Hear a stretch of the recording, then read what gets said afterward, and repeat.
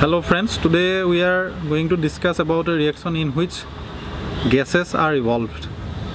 So for this we need a acid, this is nitric acid, concentrated nitric acid, and few flakes of zinc metal.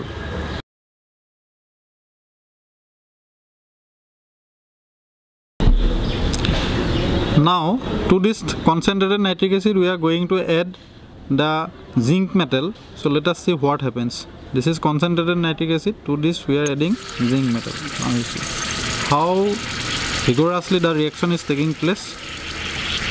A very beautiful brown color gas is evolving from the beaker. This gas is nitrogen dioxide.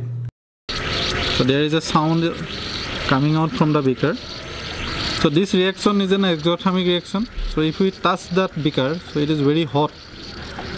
That means in this reaction heat is evolving, so that is why we can term this reaction as a exothermic reaction also. Now this solution contains zinc nitrate salt.